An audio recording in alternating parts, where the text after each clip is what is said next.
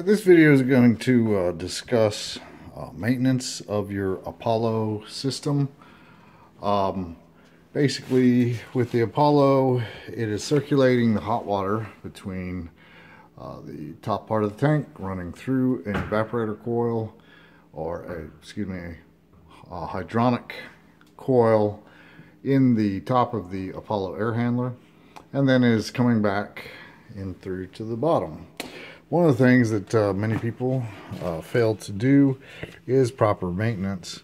And so I'm going to show you what happens when the water sits stagnant over the summer and why they need to be flushed prior to operation, because otherwise this comes into your stuff. So let me pause this so I can fill the cup.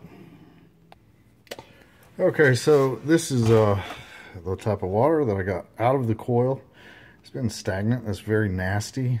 So what will happen is, if it's not flushed properly, all of that nasty water is going to come into the bottom of your hot water heater, and then all that bacteria and stuff is going to be spread throughout the plumbing system. So part of the proper maintenance that should be done every year is to flush your Apollo system to prevent bacteria from getting into the water heater and then into the system as well. As always, like, subscribe, and have a wonderful day.